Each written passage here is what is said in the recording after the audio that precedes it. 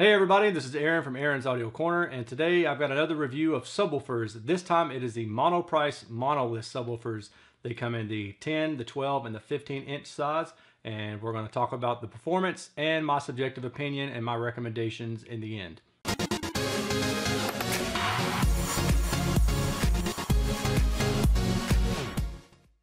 Now, out of these subwoofers, the prices are as follows. Currently, $500 for the Monolith 10, $800 for the Monolith 12, and $1,400 for the Monolith 15. And what we're going to discuss here is the differences in performance as you increase in size. Luckily for me and for you, the feature sets on these subwoofers are all the same between each of the different models. So we'll just look at one model, we'll discuss those features, and then we'll talk about the performance and my subjective thoughts as well.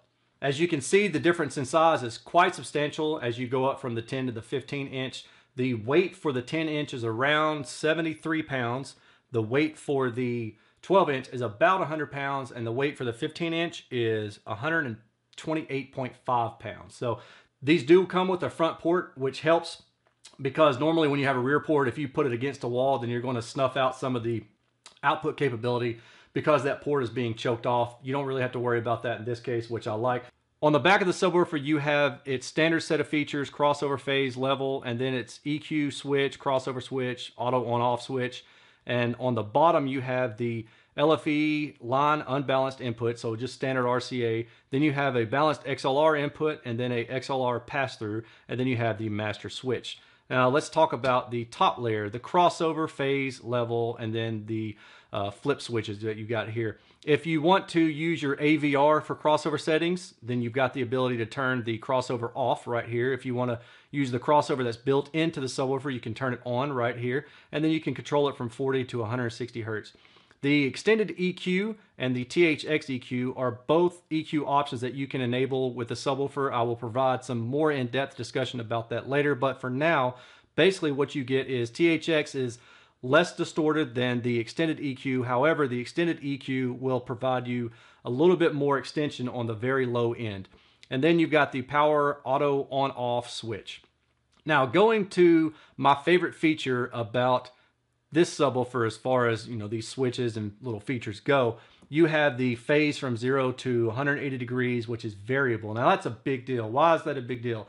Let's say that you've got your subwoofer and your main speaker, a bookshelf, 4-standard, whatever, and you've got them right next to each other, and they are basically aligned perfectly. They're in the same space, and they fire at the exact same time. Well, you have good phase matching, good phase coherency at the crossover point. But that's not typical. That's very atypical, and it's almost impossible in most rooms.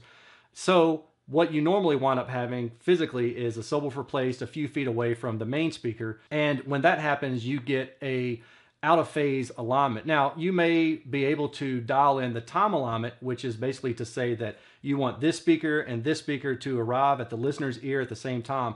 That's all well and good. However, that doesn't guarantee that you're going to be aligned in phase. They are two totally separate things.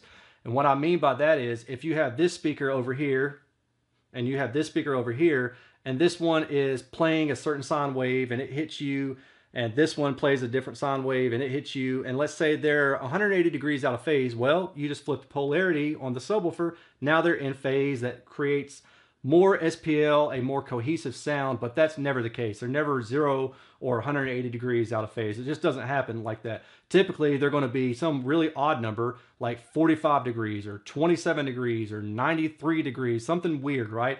How do you fix that? You can't use auto EQ in a room because auto EQ software, even Direct Live, doesn't have the ability to correct for polarity mismatches like that. And they even say that in their literature. You have to fix that in the speaker or via physical placement, and you just get the best you can. With the ability to control phase variably, you can dial in that phase alignment at the crossover point between the two different speakers quite well, and you can almost get it dead on in most cases. And in doing so, that allows you to have more power, more SPL, more sound arriving at your seated position, and the sound waves are in phase, so everything sounds more coherent, more full, more natural, all those nice jazzy buzzwords. Let's take a look at the subwoofer driver itself. Now, this particular subwoofer driver is from the 12-inch model, but they all share the same look, the same features. So we're just going to take apart this one and give it a look-see. And in this case, what you can see is a cast aluminum basket. You can see some ventilation right here for the upper portion of the voice coil. Now, one thing I did notice, and I wonder if it might cause some issues in long-term output testing, would be the fact that there is no pole piece venting here. So that's kind of interesting to me. It's a double stacked ceramic magnet with some little binding post here for you. Pretty thick nitrile surround, I believe. I'm not 100% sure. Then you also notice the venting up underneath the cone as well. So there's a good bit of venting. Again, I'm going to go back to the fact that it doesn't have venting at the pole piece. I'm curious why that decision was made. I would think that that would help with overall output in addition, but who knows. The spec states it is 18 millimeter X Max one way for this 12-inch model. Don't know what the others are, but they're probably all variant of that to some degree. And the other note here is that it also features 2 aluminum shorting rings, which will also help with the intermodulation distortion. So that's a good thing. That basically helps its maximum output based on distortion as well. Okay, so now that we've talked about a little bit of the feature sets of these different woofers, let's look at the objective data. First, we're going to start off with the frequency response. So this is not the maximum SPL output testing. This is just trying to figure out what the actual frequency response of these subwoofers are. Now, all of these subwoofers were tested with the exact same input signal, which is 0.5 volts RMS provided via the balanced XLR connection. So all of these tests were ran the exact same way. You are comparing apples to apples directly. Starting off with the 10-inch, what we can see here is I have the ported and the sealed comparison. The sealed is the green and the red, I should say, the red and the green, and a variant of the EQ ability of extended or THX is noted down here. So the red is extended and the green is THX. So you can see actually in this case, the extension doesn't really help much here. The THX version has a more smooth profile and a better roll-off feature. And then if you go to the ported, which is the purple and the orange, you can see that naturally you do get some more output. And again, the THX is the better linear response. Now you'll also notice too, as you go higher in frequency above 200 hertz or so, you run into some internal resonances displayed here by the peak and then the following dip. And that's in the ported configuration, but that's high enough in frequency that you're probably not going to be anywhere near it. Some people will run their subwoofers higher than 100 hertz. Some people do not, but I doubt many people are going to run it up to 200 hertz or more. So you're probably not going to have an issue with any ringing or anything like that in your setup. But the final note here is that the overall response is actually pretty linear, especially if you go with the ported set. I mean, that's really quite good. You're within a plus or minus maybe 2 dB, if even that, maybe plus or minus 1 dB for the ported THX mode. Now we're going to go to the 12-inch. Well, actually, I take that back. Now we're going to look at the comparison of my previous budget 10-inch subwoofer winner, which I declared the winner as the ELAC Sub 1010. Now the price on that subwoofer is about 130 bucks on Amazon. It's gone up a little bit since I posted the video, but it comes back down time and time again. So we're going to look at that now. What you can see with that in the green is the ELAC definitely has a bump in the output and then a drastic sharp fall off below about 60 hertz or so. And really what the ELAC and the other budget 10-inch, maybe even 12-inch subwoofers are going to get you is just mid-bass. They're going to give you that punch, but they're not going to give you the low frequency content, and that's extremely evident in the graphic that we're seeing here. So in terms of subwoofers, the Monolith 10 at about 3 times the price of the ELAC has much more linear output, much more output on the low frequency response, even below 50 hertz, certainly below 30 hertz. And if you have the money, this indicates that you would definitely want to get something like the Monolith 10, not a budget 10-inch subwoofer. And if you're restricted to budget money, then yeah, you can get a mid-bass module is what I'll call them. But keep in mind, it's really interesting to note how much you get in the performance when you pay a little bit more money. And you can see it's very evident that the previous round's winner for 130 bucks just can't hold a candle to a $500 good subwoofer. All right, now I think we're going to move on to the 12-inch, and I'm going to leave this here for a little bit. You're more than welcome to pause the video, But what we're seeing here is the same kind of trends. Now I tested the subwoofer. This 12-inch comes with 2 ports. I tested it with 1 port open and then with both ports open, as well as the sealed variant, and that is represented by P1 is 1 port open and P2 is 2 ports open. So again, make sure to pause the video if you want to, and you can check out more of this data here. I don't have the time to go through all the details right now, but the bottom line, what I'm seeing here is the full open ported with both ports open. The linear, or the response, is really quite linear. It's really, really good. Even the sealed response is really good. And yeah, now we're going to step to version with comparing the Monoprice Monolith 12 to the Monoprice Budget 12-inch. Now that Budget 12-inch is a $99 subwoofer. And again, look at the difference in what you're getting. If you go to 30 Hertz, you're at about, what is this, 84 dB.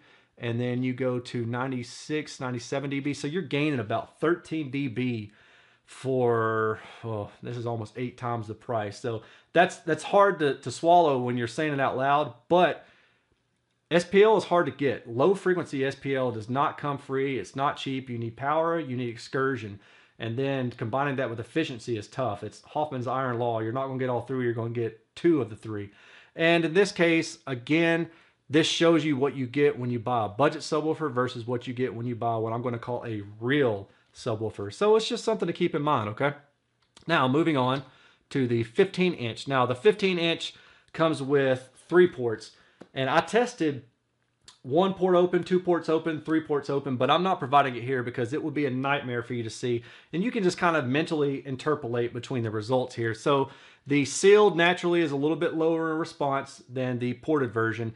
And the ported version buys you about maybe 5 dB in output and more than that at 20 Hertz. So the ported version is probably going to be what most people go with for the home theater type setting. Now, if you're listening to just music, there's not a lot of musical content below 30 Hertz in most music. Now, obviously there's some, but you know, if you're looking for just music, then yeah, you could rock it with the sealed and probably decrease the overall group delay, which may or may not be an issue. I did measure it, but I don't have the time to cover it in this video because honestly, I don't put a lot of stock into it unless you're talking about group delay, which is time transient at the crossover region, and then it matters. But in this case, none of these have a large group delay at the typical crossover region of 80 to 100 Hertz, so I'm not going to waste my time discussing it.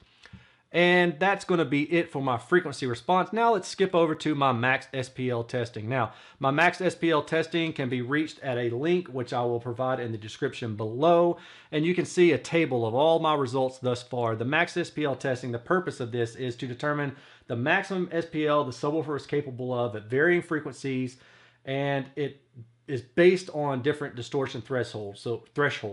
So there is a CEA-2010-A and a CEA-2010-B test. I have both of those provided here. I discuss what they are in this document. But the bottom line, what you'll want to know is these Monoprice Monolith subwoofers all get quite loud. They have a lot of output for their price. Now, I'm not going to say for their size because they're big old subwoofers, relatively speaking. If you compare it to, you know, more budget affiliated type speakers, then yeah, it's going to change things. And speaking of the word affiliation, on the left-hand column, these are hyperlinks to affiliates of mine. So like Amazon, or I recently got an affiliate account with Monoprice so I could help kind of offset my costs if you wanted to buy one of these subwoofers through my affiliate links. Now, it doesn't cost you any more money. It gets me about 2 to 6% depending on, you know, time of day. I don't know, the weird stuff. So it's not like I'm getting rich off of this stuff. I'm not quitting my job, but it's something that I think everybody should know. You know, when you click through that link, it is an affiliate link. So if you don't want to provide me with any affiliation type help, then don't click through that link. But it does definitely help me buy other speakers to test, buy the hardware that I've got to use to test and all that stuff. So keep that in mind. A lot of people aren't honest about that, and I want to be honest with you. So keep that in mind. Now, if you want to go to my SPL tabs, you can see the levels. So the Monoprice 15 at 40 Hertz gets 122 dB. That's pretty dang loud. At, let's see, 25 Hertz, 115 dB. That's pretty dang loud. And then if you go and compare it to something like, you know, my budget Monoprice 12-inch, 25 Hertz, 90 dB. And then if you go and find the Monoprice 12, 110 dB. The Monolith 12 is 110 dB versus 90 dB. So that's 20 dB in extra output that you can get on in terms of max output capability. So obviously you're getting your money's worth when you're talking about spending extra money on a Monoprice Monolith subwoofer, or another one of those more well-regarded subwoofers. If you're spending more than a few $100, likely you're going to get more performance, and we're certainly seeing that with a Monoprice subwoofers. And that's going to do it for my objective testing for my Max SPL. Let's talk about something else. In my listening experiences with all of these subwoofers, in either home theater mode or music mode, I never had any issues that I noticed. But it's always worth it to go the extra step and provide you guys with a demonstration of what I mean. So in order to provide that demonstration, I'm going to run through an exercise that I like to do on my own. And it's just a check for those kind of external noises. Any noise that the subwoofer shouldn't be generating, such as a resonance from the enclosure, the tinsel lead slap, or the port chuffing. And in order to do that, it's really quite simple. I hook it up to my computer. I run Room EQ Wizard, so REW, and I just set a generator for sine tones, and I just walk through some frequencies, and I try to listen to noises. And when I hear something, I'll make a note of it, and then I'll try to listen back in music and things like that. Say, is it really as much of a problem when I'm listening to music as it is when I'm listening to it through a straight sine sweep or a sine wave tone or something like that? And in the Monolith case, I never had an issue, but I'm still going to demonstrate for you what I'm doing when I'm doing that additional testing. So I've got everything hooked up to Room EQ Wizard, as you can see here. I'm going to start with 120 hertz, and I'm going to work my way down in frequency, okay?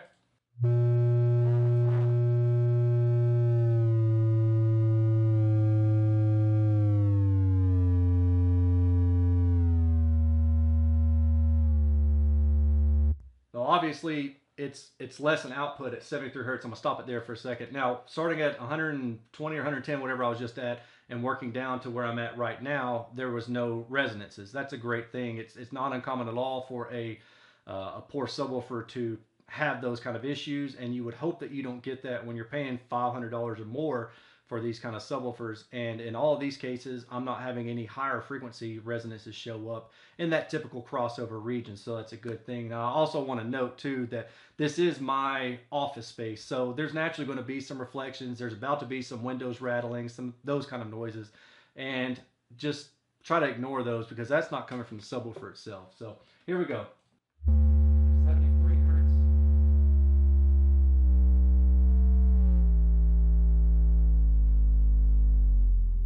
And now we're at 42.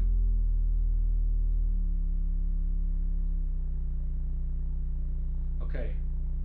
At about 30, I can hear a little bit more influence from the port. It's not bad. It's not, hair raising or anything like that, but it is a little bit more noticeable. And it's kind of interesting to kind of put things in perspective. We're going to do this. Okay. So it's not moving a whole lot there, but let's see what happens when I get down to 25. Ah, there it is. So the port is definitely taken over. Now, all that rattling, believe it or not, is actually my windows. I don't know how you would fix that in a home theater. I guess can you just sound deaden windows? I don't know. Put concrete over them. But the point here is that even though there's all these room noises and the port is definitely doing its thing by moving a whole lot of air, there's not a lot of port chuff. There's no noticeable port chuff that's taking away from the quality of the subwoofer's output. And this is only the 10-inch version.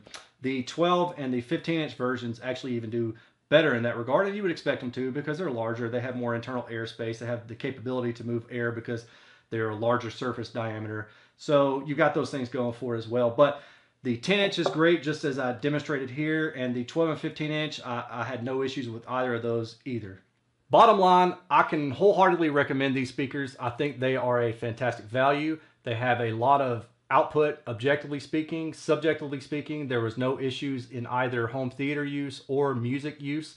The 10, the 12, and the 15-inch are all great subwoofers. It just depends on how much output you're wanting. As we saw in the data, the 15-inch just beats the snot out of the 12 and the 10-inch, but the 10 and the 12-inch beat the snot out of the budget 10 and 12-inch out there that we see like on Amazon and stuff like that. I mean, those budget subwoofers that are, you know, the $100 to maybe $300 range are basically mid-bass modules. And if you want response below 50 hertz, you're going to pay up a little bit more and you're going to get something like this. Now, these do not come in like a gloss black, and that's actually where you're going to save money. So if you're looking for something that's really shiny to kind of show off to your friends or fits a nice aesthetic in your home for whatever reason, then you're going to pay more money. I mean, you're probably talking $300 or more to get something like that kind of finish.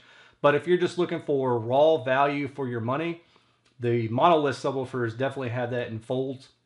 I can't tell you honestly for sure that they are the best value out there because frankly, I haven't tested a lot of other subwoofers, but I can tell you that they are a great value on their own, and I would recommend them if you were looking for something in this price range. Now, I do also like the fact that it has the variable phase. To me, that's worth a lot of money. I mean, that really literally is the difference in you having a okay sound system or a fantastic sound system. So if you're factoring in that to the equation, that's certainly a nice feature that these incorporate. And then you've got the unbalanced inputs, but also the balanced XLR inputs, which is a nice feature to have as well. So bottom line, I recommend these subwoofers. If you're interested in getting them, great. If you don't mind helping me out, maybe try to purchase them through my affiliate link. But if you don't like doing affiliate stuff, then you can just get them straight off their website.